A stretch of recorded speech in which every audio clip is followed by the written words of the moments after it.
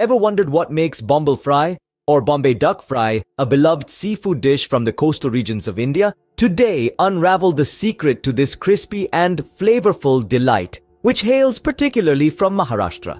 First off, gather the necessary ingredients. You'll need around 500 grams of Bombay duck fish, known as bombil, which should be cleaned and gutted.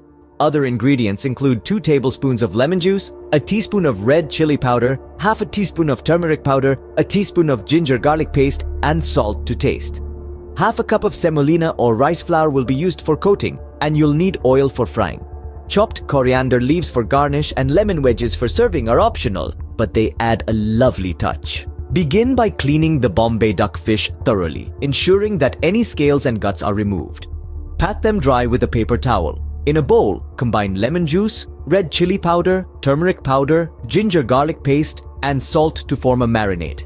Rub this marinade all over the cleaned fish pieces, ensuring they are evenly coated. Allow the marinated fish to rest in the refrigerator for at least 30 minutes to an hour. When it's time to fry, heat oil over medium heat in a deep frying pan or kadai. Place semolina or rice flour on a plate and take each marinated fish piece and coat it thoroughly with semolina, pressing gently to adhere the semolina to the fish. Once the oil is hot, carefully place the coated fish pieces into the hot oil in batches, ensuring not to overcrowd the pan.